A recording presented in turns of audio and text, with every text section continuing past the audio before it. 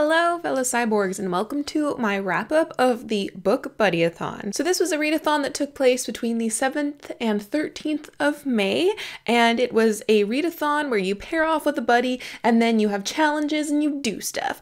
I will link my MBR down below if you want any more details about this BookBuddyAthon. Today is the wrap-up, so I'm going to talk to you about the books I managed to finish in the week, and I'm going to do it in order of finishing, if that makes any sense. Also, before I get carried away, my book buddy was of course Acacia Ives, and I will link her amazing channel down below. Please go check her out if you are interested in mental illness and independent publishers and just having a grand old time in fairy tales and other things. So the first thing that I managed to finish during the BookBuddyAthon was Matilda by Roald Dahl. This was my first read of Matilda, and unfortunately I only gave it 2 out of 5 stars. Unpopular opinions ahoy. I didn't grow up reading Roald Dahl.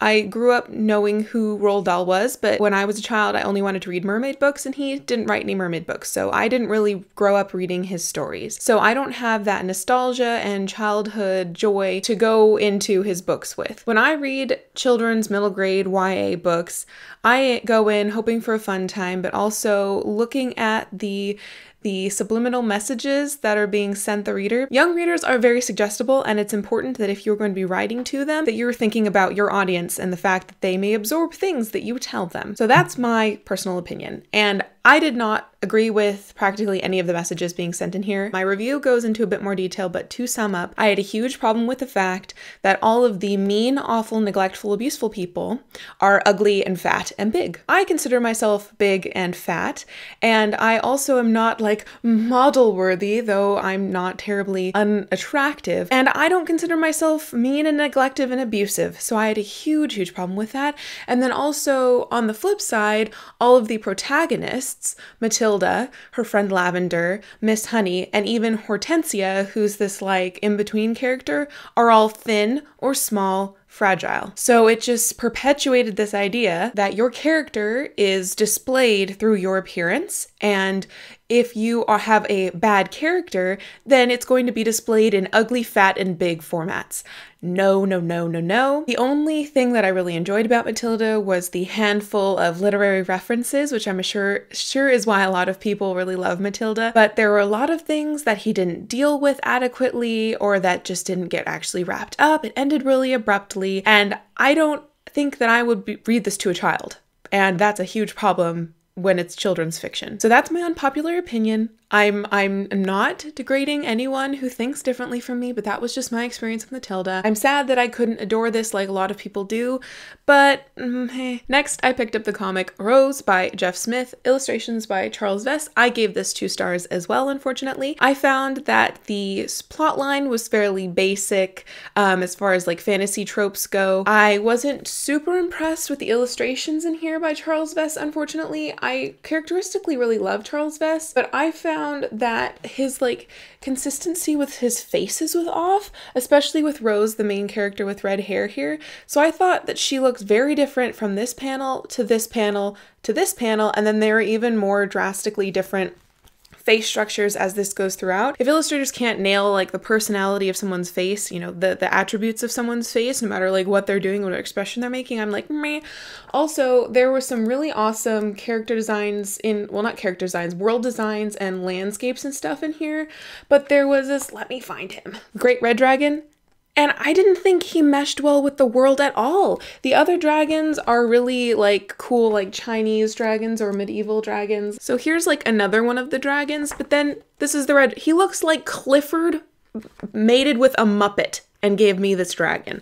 So I had my definite issues with the illustrations, and frankly, this is a Charles Vess. I, in general, really love Charles Vess's, illustration style. So the fact that I wasn't impressed by it in this, like, knocked an entire star off, practically. This is a prequel to a series. I believe it's a standalone prequel, but perhaps me not having any experience with the series before getting into this was not, you know, it wasn't in favorable light is in this case. So that's a possibility. But I'm glad that I read it, and it was, you know, it wasn't a complete waste of time, but at the end of the day, it was only 2 stars. The next thing that I managed to finish was Lorelei by Laura Dockrell. This was the buddy read that Acacia and I decided to do months ago and finally got to. I think we both rated this similarly. I gave this 3 out of 5 stars. However, you may remember from my How I Rate Books video that why 3 is the saddest star rating. This is not a sad 3 stars. This is a like solid, good 3-star book. You know, this wasn't a pity 3 stars, so that was good. This is a really lovely representation of what I want 3 stars to be. So this was not terribly hard to read. There weren't any like suggestions in there that I particularly disagreed with, you know, as far as like tropes and stuff that can happen in YA and children's lit. The mermaid lore was interesting, though I found that it wasn't as fleshed out as I wanted it to be. For instance, there are scenes in here where the mermaids drink cocktails and smoke, and I'm just like, how though? How though? Because underwater and okay. Apart from those like mechanics that weren't quite filled in, which I expect in mermaid novels, this was interesting. It was a really different world. It was a really different sort of YA from the YA I've read. The ending was a bit subversive in my mind, but I thought that it was done maybe out of rebellion rather than because the narrative warranted it. And also the ending happened really quick. Like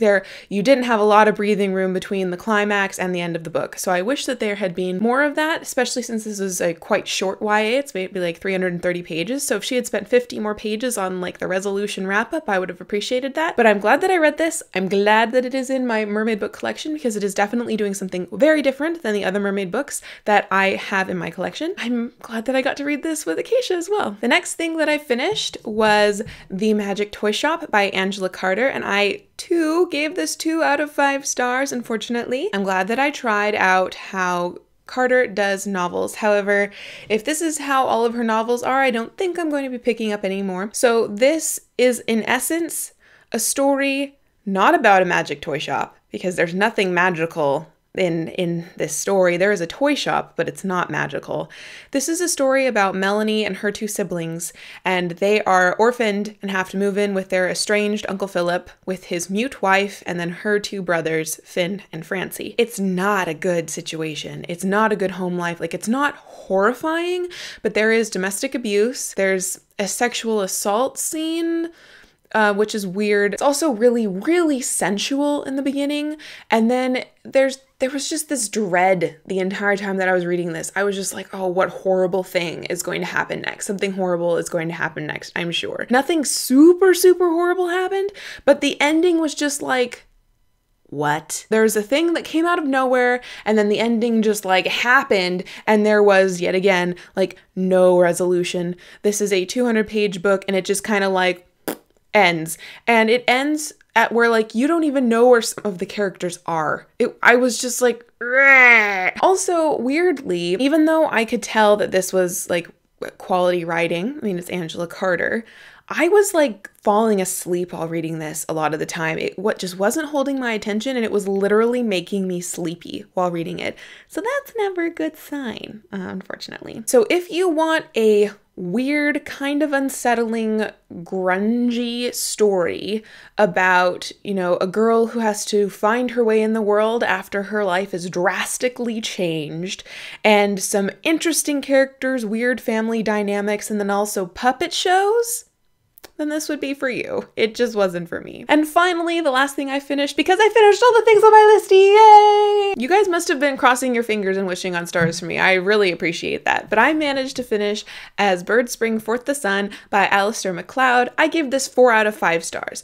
The first story blew my mind. I was just like, like I had this feeling in my stomach and chest like I was going to cry, because it was just like somehow connecting with me on like a visceral soul level. It was so, I don't even know how to explain what I was feeling, but I was just like flabbergasted. I underlined at least a third of that first short story. It was just fantastic. So I'm going to read to you a bit from that first story, just so you kind of get an idea about his writing style, because it's a really understated writing style, but somehow it just got to my soul.